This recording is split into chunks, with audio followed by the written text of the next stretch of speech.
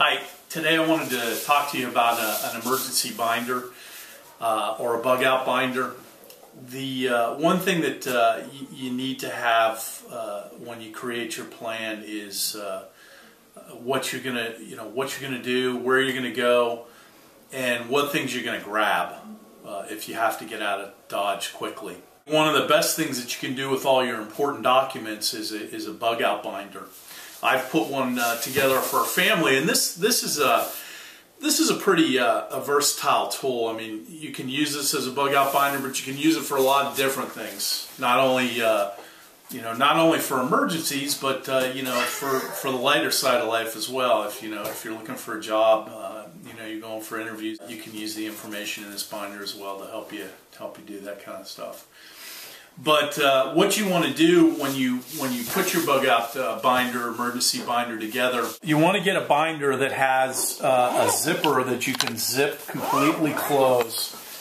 And you can see that this is completely shut. The reason you want to have an enclosed binder like this is you don't want anything falling out. And the zipper prevents that from happening.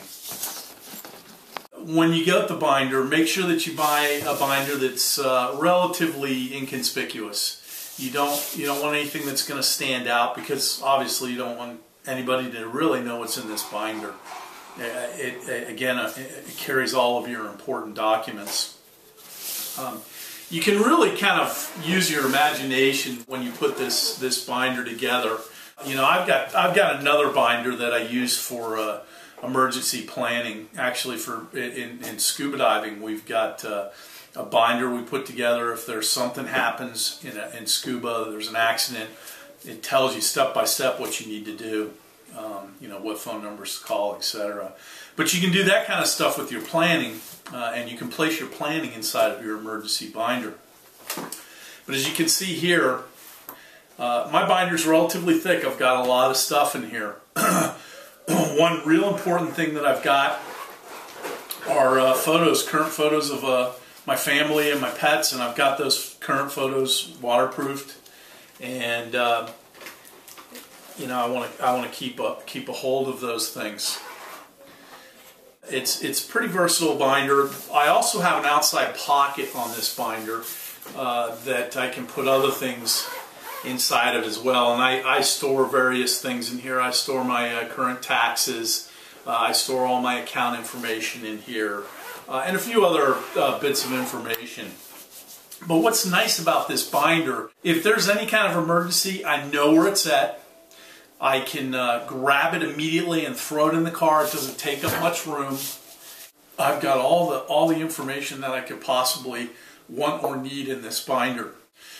What you want to do with your stuff in the emergency binder is you want to make sure you make digital copies of it so that you can put them on a thumb drive and send that thumb drive to somebody that's obviously far away from you, but you have quick access to it. It's always good to have two copies of this stuff. Yeah, I know if you don't have electronics, you're not going to be able to get that digital stuff, but it's good to have a second copy floating around. Whether it's a natural disaster or death in the family, every household needs a plan in order to survive, cope, and recover. By creating an emergency binder, you and your loved ones will be better equipped to endure unexpected adversity and enjoy peace of mind. It's a great feeling to be prepared. The whole goal behind this binder is to allow family members to have the ability to pick up and continue without missing a beat. What you'll need at a minimum are a 3-inch binder that zips closed, document protectors, Ziploc waterproof binder bags, folders, dividers, and an index card. So I really don't want to show you what I've got in my binder because, again, it's kind of personal, but you can put together whatever you want in here. I've got a list of what's in my side pocket, and you can get an index sheet like I've got right here. And break the binder down into sections. So in section 1, I've got a history, and I can flip to section 1. I've got it outlined with a number here. Section 2, section 3, all the way through to section 31. So I've got 31 spaces that I can put in here. But you can organize it any way that you want to organize it. It really doesn't have to be this way. The important thing is to get an emergency binder together for yourself. These are some of the personal documents that I've identified as being important. Of course, this is just a guideline.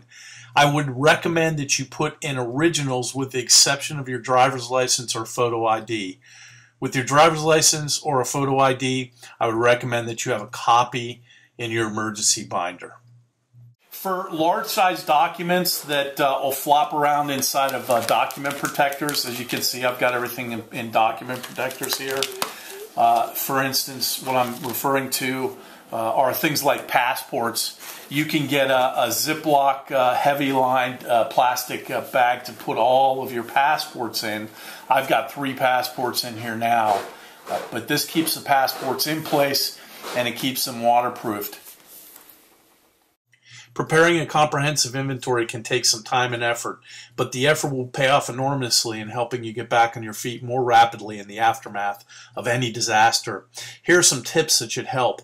Include when and where each major item was bought, its cost, include appraisals when available.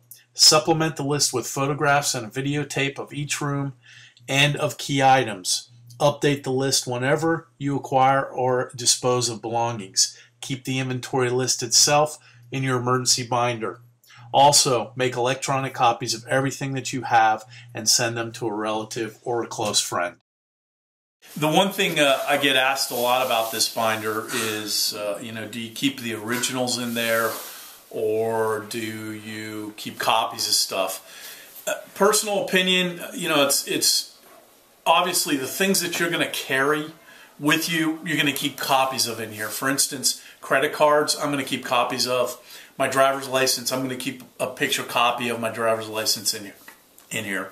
Obviously not an original, but I am putting the original passports in there because you don't carry your passports around with you all the time. Putting original Social Security cards in here. I don't personally carry my original Social Security card with me everywhere I go. Some of you do. And if you do carry original Social Security card with you, get a copy and put it in here and carry your Social Security card with you. But do what's comfortable for you. But to answer that question, most of the stuff that I have in here is the original copy. Again, the items listed here are just recommendations to get you started. Feel free to add on to or subtract from these documents. It's all about what's important to you. The important thing is to get yourself organized and have all these items in one place so that if you have to get out of Dodge, you can grab it and go. Members of the military need to collect other types of documents as well. Here are a few examples. These are recommendations to help get you started on an emergency binder. I use my binder for a lot of things. As I mentioned in the beginning, this binder is versatile. When considering where to place this emergency binder, do what works for you. Some people need to have important items in a specific place, so they always know where it is without having to think about it. So in conclusion, what's so nice about this thing is that I know exactly where all of my important documents are. I don't have to struggle and try to find something if somebody needs something, and I don't have to at the last minute try to find all this stuff to put it together if I've got to get out of Dodge. It's all in one place, and that is the beauty of this emergency binder. To give you an example, when my son went to get his passport, I took this emergency binder into the department, and they asked for various bits of information, and I pulled it all out of the binder I had here, and I didn't have to hunt for it. I didn't have to go home. It was all there, and it made getting the passport so much easier and so much quicker. So put an emergency binder together today and start your peace of mind.